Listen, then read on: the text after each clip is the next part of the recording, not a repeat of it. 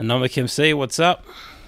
I started the mixtape actually like long ago, probably like 2017, getting cover art and doing videos, and those things, they cost money and they take time, and making the music is the easy part. It's everything that comes after that's difficult.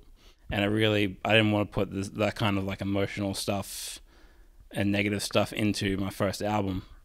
So I decided to just work on both projects simultaneously. Why?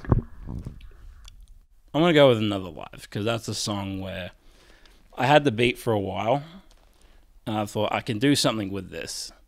It wasn't really what I was aiming to do for the video, and I was looking into reshooting it. Like, I wanted to have the whole thing musically done, the hard copies in my hand, the video is ready to release, like everything before I go ahead with it. I'll just say Catharsis out now at the end, and that way it'll be like, okay, as long as you post this after I've released it, it still counts. Yeah.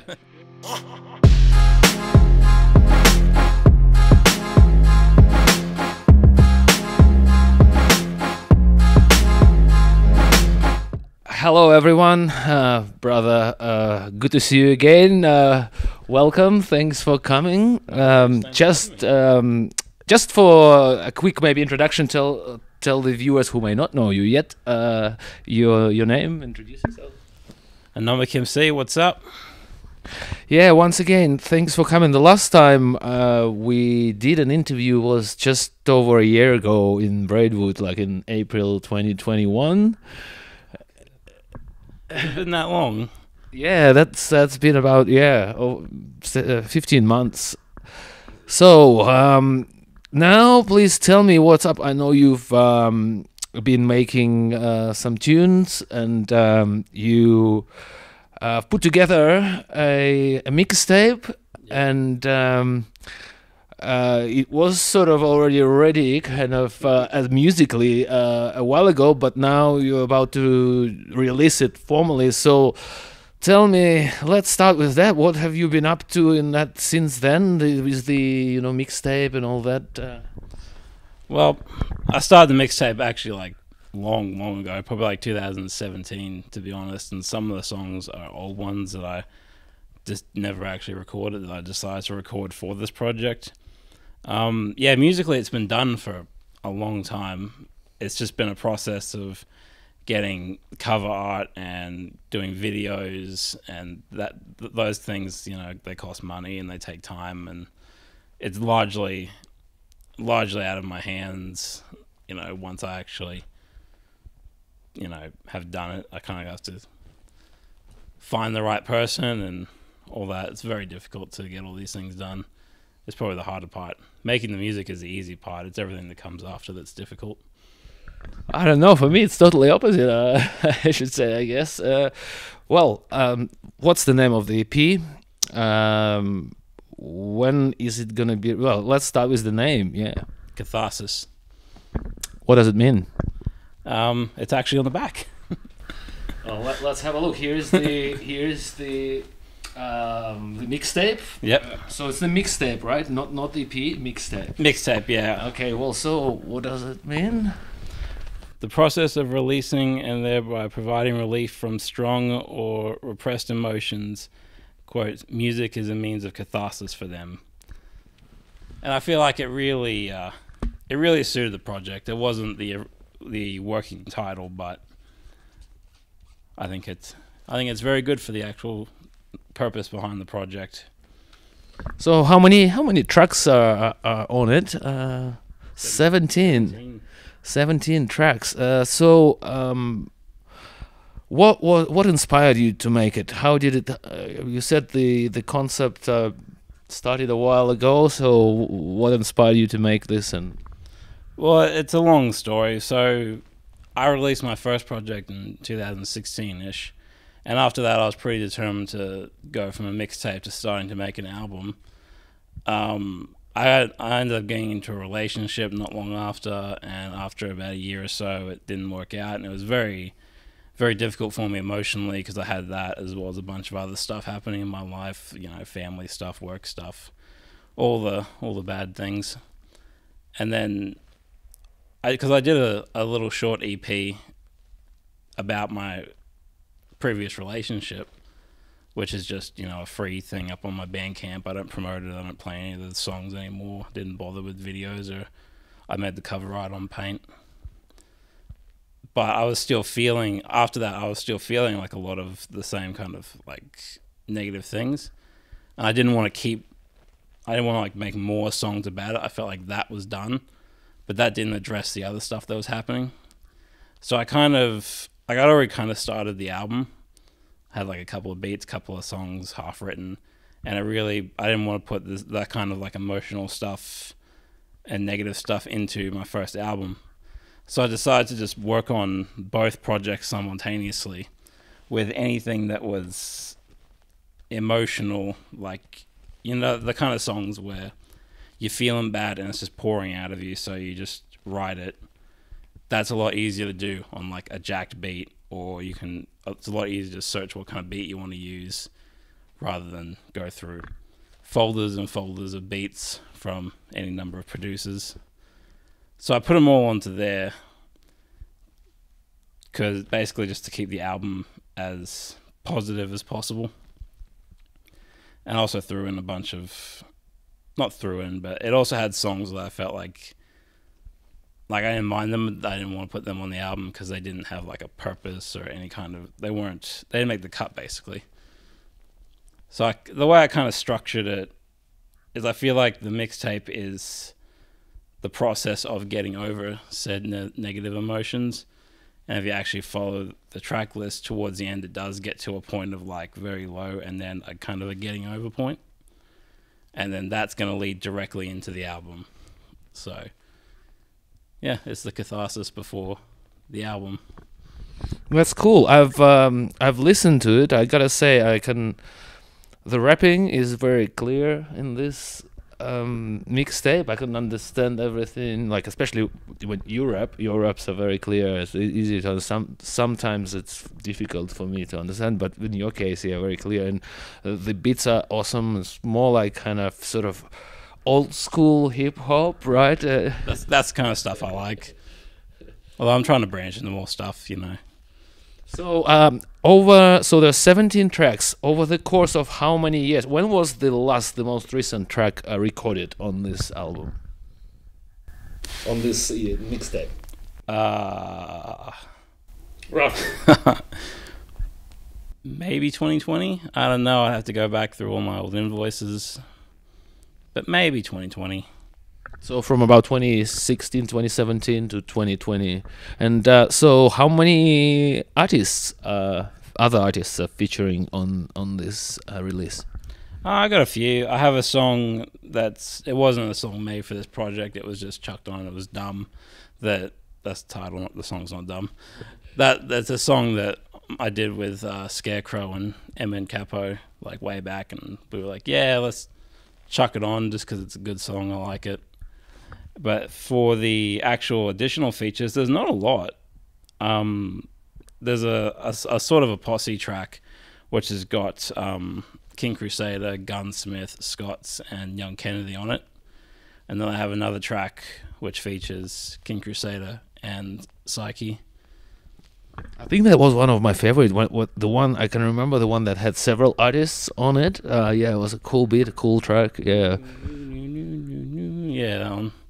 Can't remember now. So you've got it on actually on CDs, huh? What the hell, man? Do you think what's why? I don't know. Like when I first came onto the scene, a lot of dudes who were pretty active at the time, they had all their EPs and albums on CD. And I kind of like the idea of being able to like hold a physical copy of like, this is what I've done, this is my music. It's not cheapened, but it seems less significant if I'm just like, yeah, I have a file and I've uploaded it. I know they're not gonna like, it's pretty much a dying platform at this point who really buys CDs, but I don't know. I feel like they're a good thing to have. It's sentimental. I love it for sure. There are a few Russian groups that I like, they always release their on CDs even now, even today. So I think you're definitely right. I agree with you that it is actually sentimental. You have something to hold. You can, you can touch it. Context is the last album that he did with Figure Eight. They made vinyls, and the one he did before that, I'm pretty sure he made cassette tapes for it. And I'm like, man, like, where do you even get cassette tapes made? But it's cool. Like, I'm not gonna buy one. I don't have anywhere to play it, but it's cool. Well, I gotta say, when you gave me this CD, I also had difficulty finding where to play it because my new computer doesn't have a CD-ROM anymore. So I'm like, well, that's kind of what's tricky. Yeah, I have a couple copies of this in my girlfriend's car because that has a CD player, but my car doesn't, so I don't. So, who was making beats for this release, or is it sort of the mixtape? As I understand, is like you take someone else's beats already made. Yeah, it's kind of got that just YouTube beats, jacked beats kind of thing going. A couple of them. One of the beats is a Jimmy Pike beat, and one of them I actually chopped up from a song. And a couple of the beats are produced by a dude called Mickey Juice. I did actually buy the beats so I can put a couple of singles onto streaming platforms and whatnot. But for the most part, yeah, it's just jacked beats. Do you have a favorite track on this release? Ooh.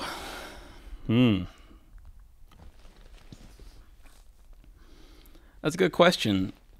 It'd be a toss-up. I really like Easier because that's probably the song that actually sparked the actual creation of this mixtape, because that's the one that I actually chopped the beat up for, which is why it might be out of time. I don't know. I don't care. And that has a lot of significance to me. I spent a lot of time trying to write it.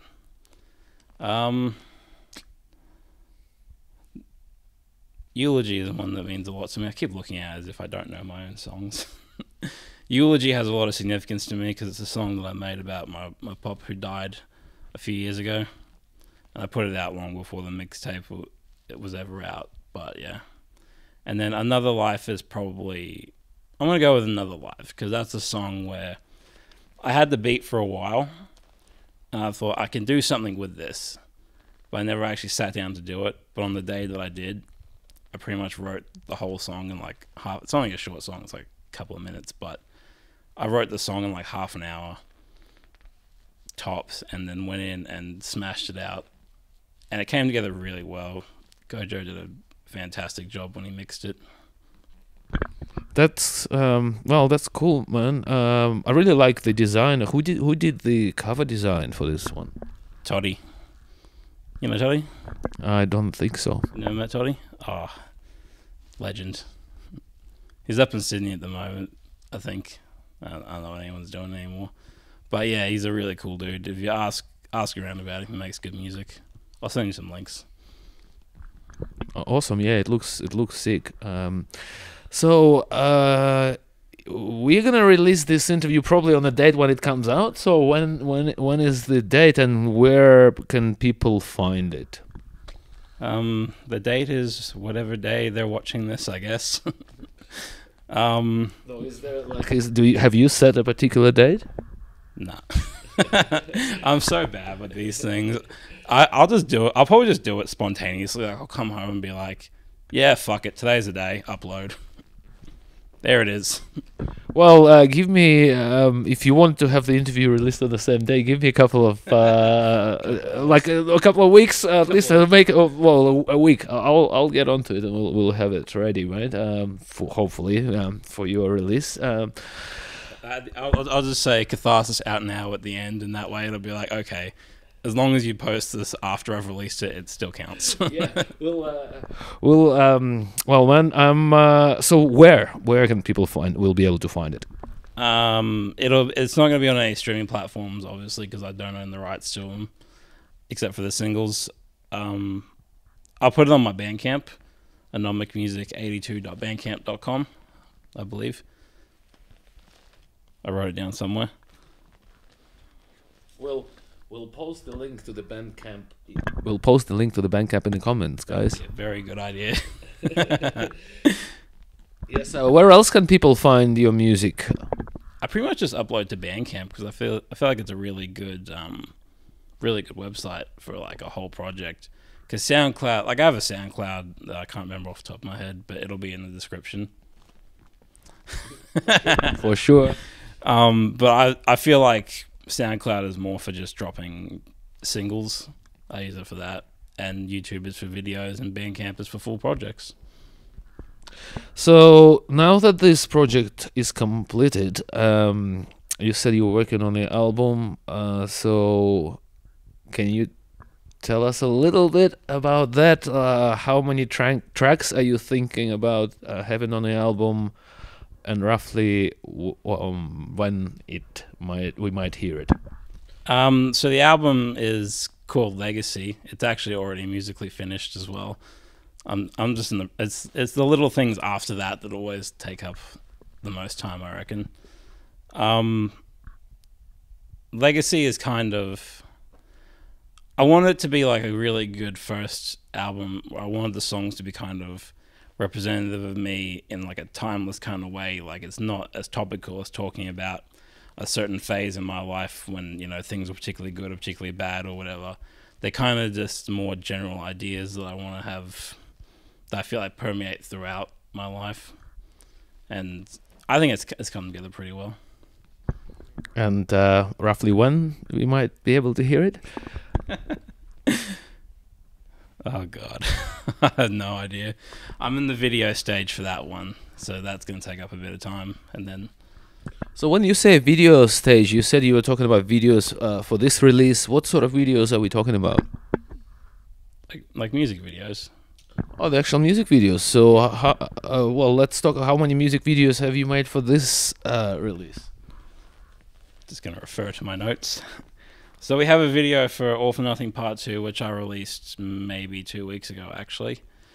There's a video for Whiskey Bar that I actually shot long ago. Like, I don't even have a beard in the video. And I just sat on it because it wasn't really what I was aiming to do for the video. And I was looking into reshooting it, but by the time I got to that point, I was like, yeah, the song's a bit old. I might as well invest the time and energy and money into a newer song. So that one's out there. Dumb has a video. It's on Scarecrow's YouTube channel, I believe. And I got a video for the song Pawns. It's not out yet, though. We have a video for Infinite. It's just not edited as of this point. But we're getting there. And then there's a video for Another Life. Oh, that's awesome, man! Wasn't even aware. I'll check them out. So, where are these videos? Do you have a YouTube channel? Yeah, it'll be in the description. And all the videos, or the ones that have been released, are there now? Yeah. Well, Pawns and Another Life haven't been released yet, but they're ready to go. I'm a real ducks in the row kind of guy. Like, I wanted to have the whole thing musically done, the hard copies in my hand, the videos ready to release. Like everything before I go ahead with it.